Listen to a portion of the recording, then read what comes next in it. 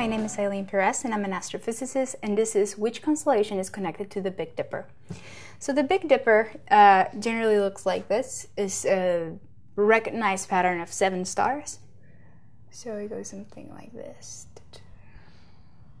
It's like a little wagon. Now, the one thing to know is that the Big Dipper is actually not a constellation. The Big Dipper is something called an asterism. And an asterism is a selection of stars that are recognized within a constellation. So which constellation is this asterism in? The answer to that is Ursa Major.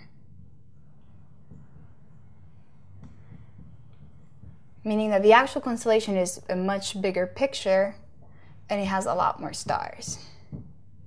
And this recognized pattern is the asterism that we know as the Big Dipper. My name is Eylene Pirez and I'm an astrophysicist, and the Big Dipper is connected to Ursa Major.